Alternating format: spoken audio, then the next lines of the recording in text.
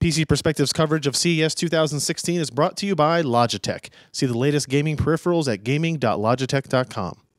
Hey everybody, we found another interesting little item here at the Lenovo booth at CES 2016. This is the ideacentre 610S. Now this is actually kind of Lenovo's idea for a home entertainment PC, whether that be for video or gaming or whatever. You can see it's actually really unique. It's got this triangular shape to it. It looks very different than anything we've really seen in kind of the small form factor PC space, but it actually has a whole lot of connectivity options. You've got your Ethernet ports, you've got 4 USB 3.0, HDMI, optical, and you've got your power as well. And there is an SD card reader up here too. And you can feel there's a fan blowing some air. It is an actively cooled device, but it does have some pretty impressive specifications, right? You can get up to a 35-watt Core i7 Skylake processor in this.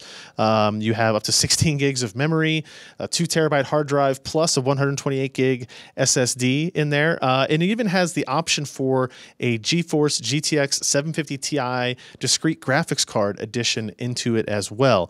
Now it will start at $849, but it will not include the GPU for that price. We couldn't get an idea of what the actual price will be with it.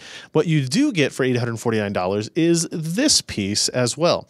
As we try not to point it at the camera, this is actually a projector. It is a 220 lumens projector, 720p. It stacks on top of it. It has this power plug in there as well, but it actually doesn't need it because it will utilize these connectors on the bottom to maintain power that way and actually charge it up, so you can move it around the office. And you'll also notice that it's working here, even though we're not connected to anything. It only has a connection for power.